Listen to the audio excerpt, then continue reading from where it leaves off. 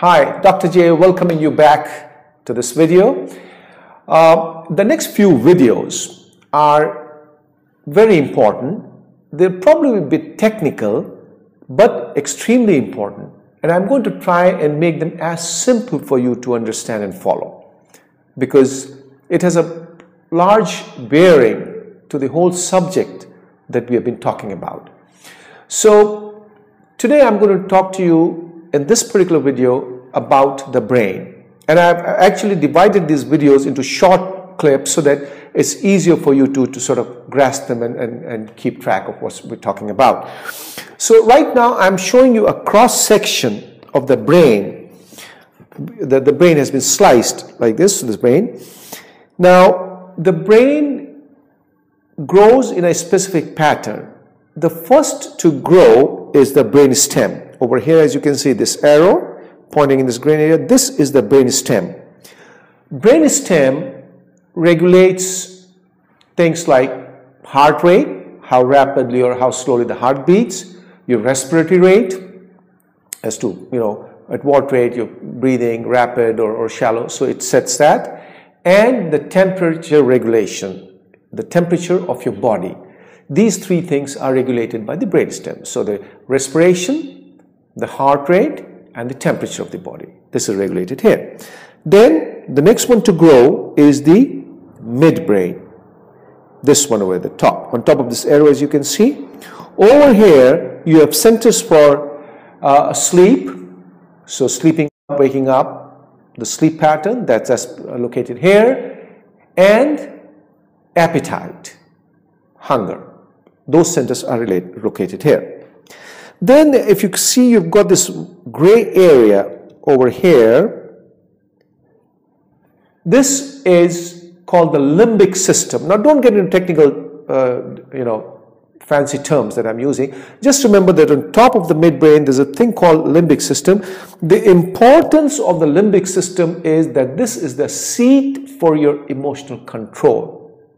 And as I've been repeating time and again in my videos, that the centers for emotion are being laid down and fine-tuned in this area of your baby's brain. And on top of it is the cerebral cortex, the top of the brain over there, right? Which is the seat for critical thinking, for logic, for analysis, for calculations. All those things are based over here.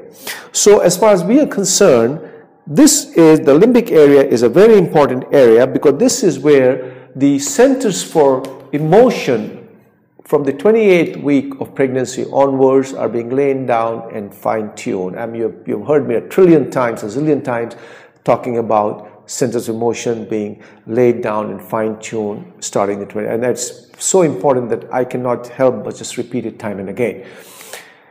Now, the centers are fine-tuned in response to the neuropeptides or the neurochemicals or the substances that we talked about in an earlier video, the composition of the neuropeptides, because neuropeptides are being carried to this area over here through the bloodstream. So the bloodstream is bathing it, and the kind of neuropeptides that bathe this area, they determine on how these centers are fine-tuned.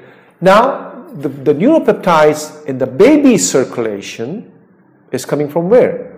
It's coming from the maternal circulation. So, the composition of the neuropeptides in your bloodstream during pregnancy that filters through the placenta, enters the baby's circulation, gets into the baby's circulation, goes into the limbic system, washes and bathes and covers the limbic system, and the quality of the neuropeptides determines how to fine-tune the centers. So that's why your role in determining the fine-tuning and the eventual outcome and the eventual emotional competence or emotional intelligence of the child is actually in your hands. So this was the first video to do with this. The neuropeptides and the brain centers and how they're developing in the uterus. And let me just get you quickly on the second video and then talk to you more about this in detail. Thank you.